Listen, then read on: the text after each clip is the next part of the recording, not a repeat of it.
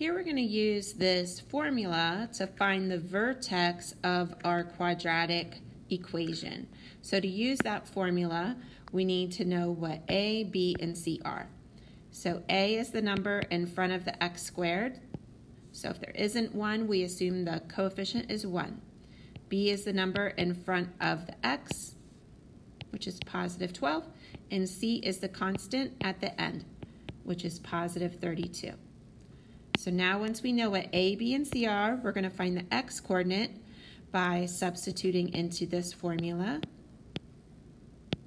So it would be negative 12 divided by 2 times 1. So then just start simplifying. 2 times 1 is 2, so it's negative 12 divided by 2, which is negative 6. So that is our x-coordinate of our vertex. Now we need to find the y-coordinate. There's a couple ways you can do that. There is this formula they're giving you. If you prefer, you can always find the y-coordinate by substituting in the x-coordinate that you know. So we could just substitute in negative 6 for x, square it, multiply it, add it, and see what y equals.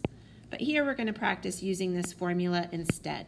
So it would be negative b squared minus 4 times a times c, all divided by 4 times a.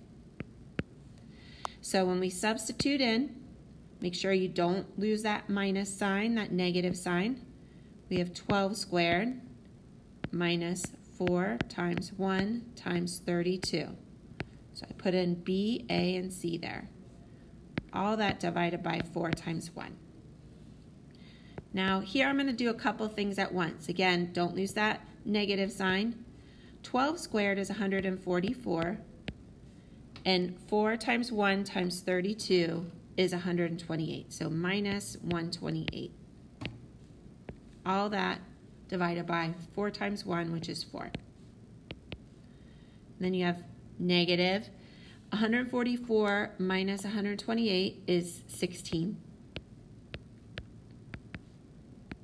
So the answer is negative 4. So this right here, using this formula they gave us, is the vertex. Here are our x and y coordinates.